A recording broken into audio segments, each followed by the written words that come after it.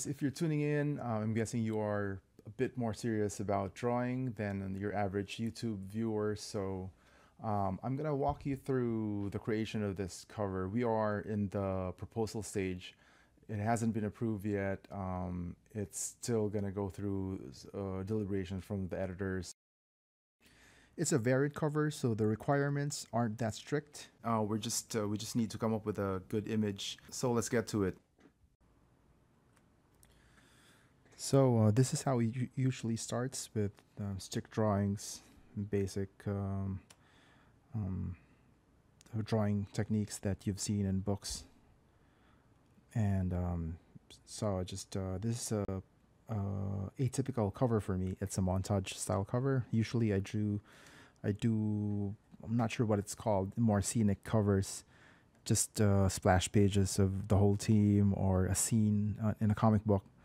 But this is more of a true Struzan type of cover, or what Olivier Coipel does. It's a montage, just different cool scenes, cool characters in from different shots in the book, and just meshed together to form a nice cover. It's actually the cover style I prefer, but in comic books, it's very rare that this is used. Not rare. It's just less preferred, I guess. The usual cover style imparts more of the story than the montage style.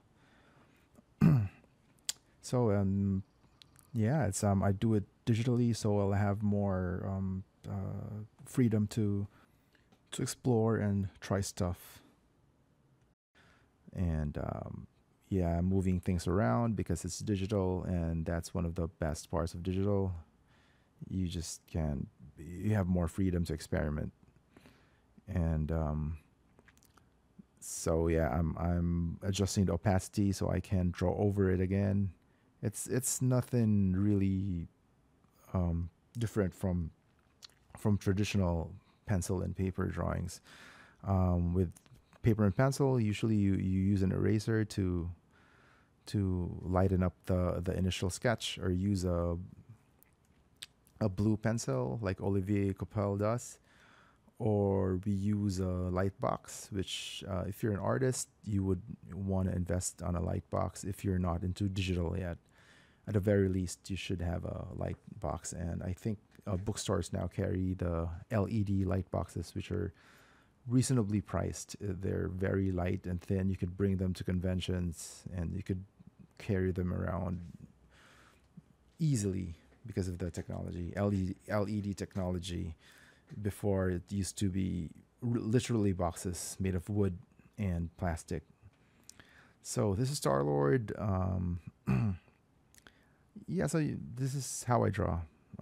It's you may not see the the guidelines too much. The cross and the well, you can actually see it from the blue lines there. But I still think about those things, those basic drawing guides.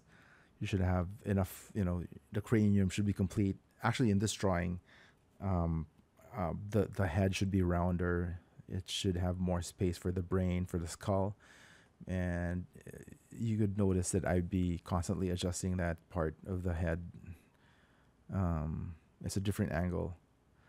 You can see that I made a mistake with the hands and the biceps there. It's funny, but I wasn't able to catch that immediately. But I would be adjusting that part in a few seconds from now, because this video is sped up. So yeah, the angle of the bicep and the arm doesn't make sense. And I'm gonna, yeah, there. So I fixed that. That's more like it. So yeah, it's just so I drew Star-Lord and in each individual characters in different layers, so I could make adjustments later and move them around. I adjusted his nose, just so, because I was making it a point that the eyes and the tip of the nose make a perfect triangle. If you look at the, all the basic anatomy books, that will be omnipresent. That rule of thumb. It's a bit basic. If you have your Andrew Loomis books, if you have your How to Draw Marvel the comic book, How to Draw Comics the Marvel Way book. That's a constant. And even if you look at the base, any how to draw articles on YouTube, the internet, and videos on YouTube, it's omnipresent. And by now you should know these basic things.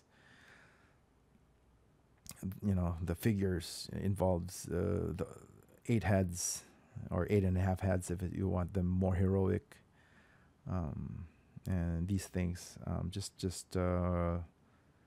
so I recommend you guys checking out Andrew Loomis. I haven't been updated, but wow, there should be more updated books by now. I also recommend channels in YouTube, Ahmed Al-Duri and Cynics. I've been tweeting about them for a while now. I really enjoy their videos. I'm sure you guys could learn from them as I am. And now I'm drawing Drax, and I'm not sure, slight resemblance to Batista. I'm not sure, but I'm not really aiming for likeness. They're intentionally still my style. I'm not big into photorealism most of the time. So yeah, I just move the layers around. I cut that part and I move them down below the screen layer to turn it green, and then draw over it again. Most of these things you can do traditionally. It's just harder, just involves scissors and stuff. But again, I think to be competitive in this day and age, you need to go digital, guys. You should be doing both at the very least. Or you can just go all digital. You could do so much stuff, and you could, when your clients ask for character designs, you could just, come up with new designs using just variations of designs effortlessly, and that would have been impossible with just pencil and paper, without really crying your, working your ass off. So there, I drew Drax in a different layer so I could move him around. I'm now working on, that's the references sent to me. I'm working on a Mobile Studio Pro, so the screen real estate is quite limited. I could, I wish it was bigger, but that's why it's mobile. So,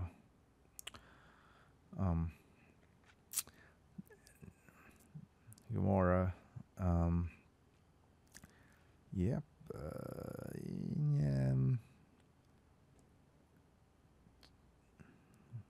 So I changed this is closer to the final look than the original sketch, the blue sketch, what you see. So I guess I decided to change it. It's been a while since I drew this. It's been weeks, months, I don't know. And yeah, I'm always looking at the references, and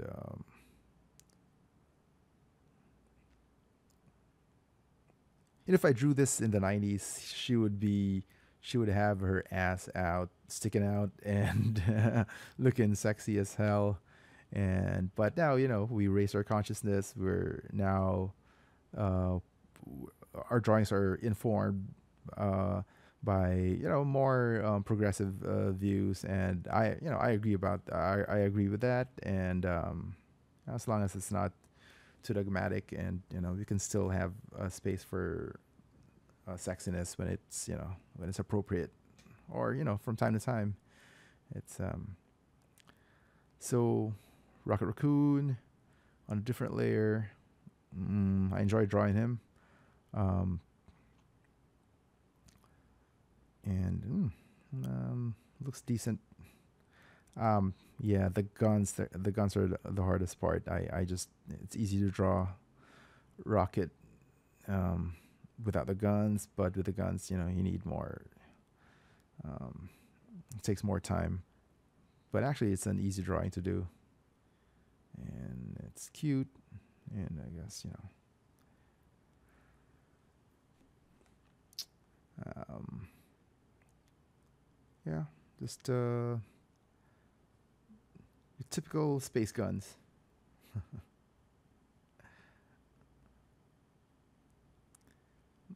Also, you notice me flipping the image back and forth because that gives me a fresh perspective. It shows me the mistakes that I make. I'm actually quite dependent on flipping the image. A lot of artists don't need that, and when I was doing traditional drawings, I wasn't doing that as much because it it was harder to do, and now it's just so easy to do it. So I flip it all the time. Every 5 minutes, I flip the drawing and then work on it, and I flip the drawing again. And but I think I'm getting too dependent. It's not really necessary. Like guys like Kim Jung Ji, he draws on walls and without flipping the image, and comes up with such amazing drawings. It's crazy. Um, but it's like right now I'm just addicted to just working on the image back and forth, flipping it um, horizontally and sometimes flipping it vertically, just to so I could see the mistakes. I could see, you know, the asymmetry, if the nose is off, and stuff like that. So this is actually a bit more detailed for a sketch. Normally it would be rougher than this, but since this is a variant cover, I was confident that this would be approved, and I also noticed that the effort you put in this sketch, it actually correlates with with their approval. If you make the sketch look nice, they would approve it. And usually when I make a cover, I send in 3 to 4 sketches. But this time, since this is a variant, it's just something. I'm just making sure I come up with something cool, and I just came up with one, and yeah, they approved it. Right now, I'm just selling the cover right now. I really do not need to do this, but I'm just having fun. This is just a few minutes worth of rendering.